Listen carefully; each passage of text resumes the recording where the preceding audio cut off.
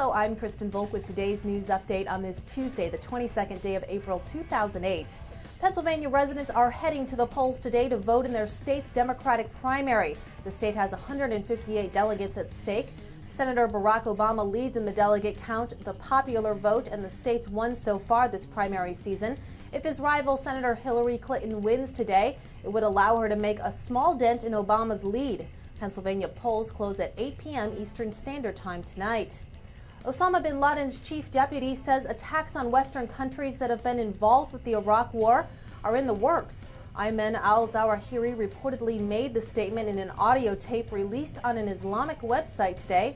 Al-Zawahiri also criticized Iran of trying to extend its power in the Middle East, particularly in Iraq and through its Hezbollah allies in Lebanon.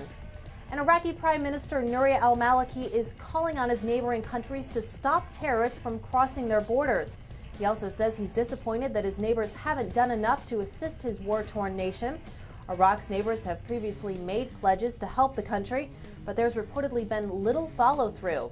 They've also promised to open diplomatic missions in Baghdad, but none has done so yet.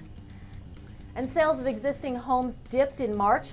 That's after a modest increase the month before. Sales by homeowners fell 2% to an annual pace of 4.93 million. The number was down 19% from a year ago. Thanks for watching today's UPI update, and go to upi.com to watch our latest special segment called Too Elderly to Vote. Have a good day.